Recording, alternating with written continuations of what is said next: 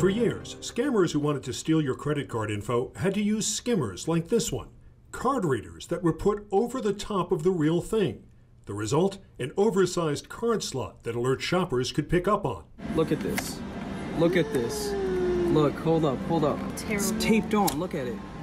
But now there's a new generation of skimmers, small and thin enough to fit inside the card slot itself, making them virtually impossible for consumers to spot. I mean, you're going to stick a microscope in there and actually look down the neck of an ATM reader or a gas pump reader? No, you can't see it. Cybersecurity analyst Scott Schober says the use of these next-generation skimmers is skyrocketing. Criminals are buying and selling the devices on the dark web, and the number of cards compromised jumped 77% last year.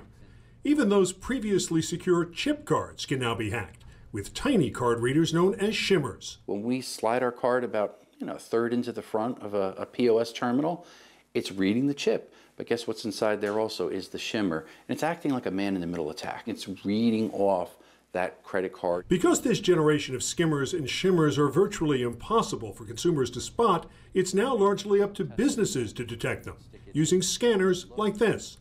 This card reader is clean. This one is not. Even though we may not be able to spot these ultra-thin skimmers and shimmers ourselves, Schober says there are some things we can do to protect ourselves. Tapping a credit card is generally safer than inserting one. Paying by phone, even safer, because each transaction creates a unique token. The merchant never actually sees your credit card information. In your corner, I'm Walt Kane, News 12.